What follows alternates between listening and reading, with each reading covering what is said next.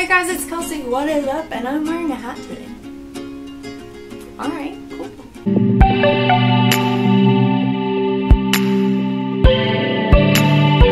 Okay, so today I think I'm gonna do a story time. I'm gonna do a story time today, and I'm going to tell you guys about the whole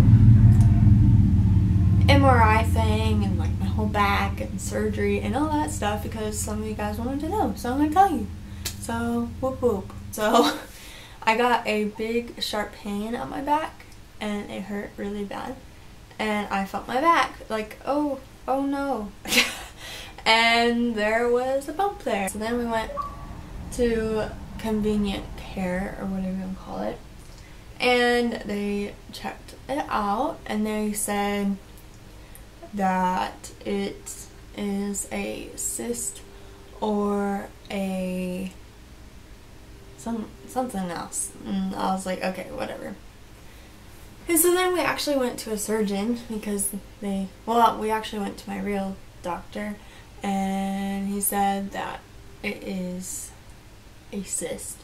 And then we went to a surgeon because that's what he suggested, and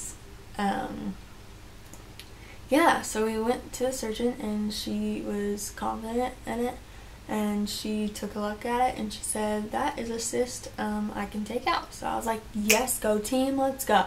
So then just to make sure, like before they cut me open or whatnot, we did an MRI, which this is where the torture starts. So basically what happens when you go to an MRI is they make you change into a gown and like pants, I guess, and you go in there and you lay down and you're still for like 30 minutes, and then if you're lucky like me, you get the dye in you. So I had no clue that I was getting the dye, but I did. So I hate IVs. I can do I can give blood or take blood, what you want to call it. Like I can do that. I'm sort of okay with shots. I don't like them, but IVs are like my enemy. Like I hate IVs. And so when he said IVs, I was like freaking out, and it was just terrible. But anyways, he gave me the IV, and as soon as he put the dye in, I felt fine.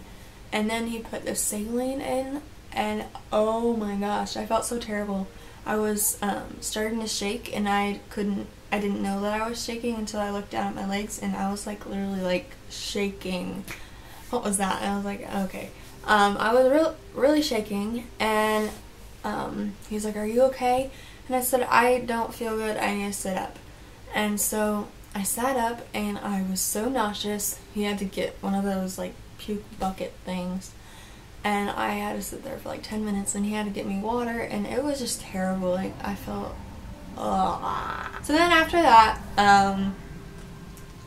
we finished the MRI, and I was like ready to go home. I did not feel good. I didn't feel good for like 2 days because I was like nauseous, and it was bad. And I finally got it out of my system, and then we got the results like last week, and they said that it's not a cyst, it's a fatty tumor.